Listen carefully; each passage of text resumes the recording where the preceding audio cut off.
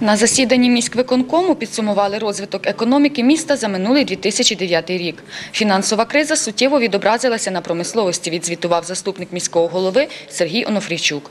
Спади виробництва помітні у харчовій та легкій галузях. Серед підприємств у харчовій сфері стабільно працюють лише хлібозавод, пивзавод та фабрика морозива. У легкій – Бердичівська фабрика одежі та СП «Рів».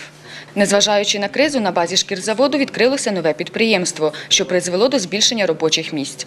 Вище згадані виробники, сподіваються члени виконкому, покажуть гарні результати і у поточному році. Найбільше від кризи постраждала галузь машинобудування – заводи «Прогрес», «Беверс», «Трансмаш».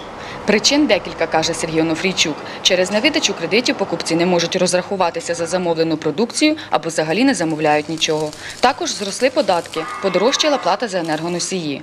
Ці та ряд інших причин і призвели до зниження обсягів виробництва. Помітно торкнулася криза і місцевих підприємців. Деякі змушені були припинити свою діяльність через ту ж таки неможливість взяти кредит або відсутність замовлень на продукцію. Керівництво міста як могло підтримувало середній та малий бізнес, говорить Сергій Онофрійчук. З 2003 року не піднімався ринковий збір, надавався дозвіл на викуп чи оренду підприємцями приміщень. У своєму виступі заступник міського голови наголосив також і про додаткові надходження до бюджету. І з цим, на його думку, у Бердичеві все гаразд. По єдиному податку збільшилося у нас майже на 400 тисяч гривень. Це те, що ми ввели нові ставки, воно в 2009-му вже прийшло більша цифра. Далі, те, що було введено адміністративні штрафи за порушення правил дорожнього руху, надходження збільшилися на 684 тисячі, це тільки міський бюджет. Наші бердичівляни сплатили майже 1,5 мільйона гривень штрафів.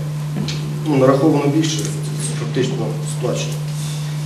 Плата за землю збільшилася майже на 800 тисяч гривень і державне мито на 100 тисяч гривень. Це збільшення по цих напрямках. Особливу увагу звернули члени виконкому на роботу працівників житлово-комунального господарства. Тими були проведені капітальні ремонти доріг, тротуарів, встановлено нові світлофори та відбійники. Мешканці міста вчасно розраховуються за послуги комунальників, та все ж заборгованість є, каже Сергій Онофрійчук. За 2009 рік населення міста, хоча й в цифровому варіанті вигляді вроді би нормально сплачували, що сплачено 58 мільйонів гривень послуг, але в той же час заборгованість склала більше 9 мільйонів гривень по місту за надані житлово-комунальні послуги. Сума дуже велика, на жаль, вона не зменшується. Потребує більш дієвої роботи, я вважаю, надавачів цих послуг.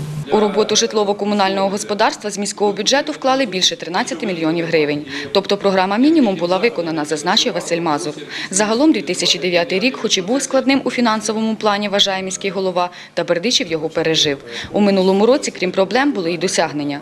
Добудували акушерський центр, будували амбулаторію у районі м'ясокомбінату, продовжували зведення фільтрувальної станції. Ми щорічно десь в середньому 20, у різні роки, 20-15 мільйонів щорічно йде в розвиток міста. Навіть такий тяжкий рік нам вдалося це зробити. Я вам скажу, завдяки чому. Завдяки тому, що по великому рахунку ми мали підтримку абсолютно всіх політичних партій, які сьогодні працюють на всіх владних щаблях нашої держави. І рішення, які приймалися в міській раді, вони також були виважені і направлені на розвиток міста. І тому сьогодні місто мало підтримку на рівні області, на рівні держави. І абсолютно нормально працювали ми на містах. Значить, я вже сказав, що в нас є дуже серйозні наміри на цей рік. Ми будемо завершити деякі об'єкти, які розпочали раніше, і деякі об'єкти, я вже сказав, розпочнемо.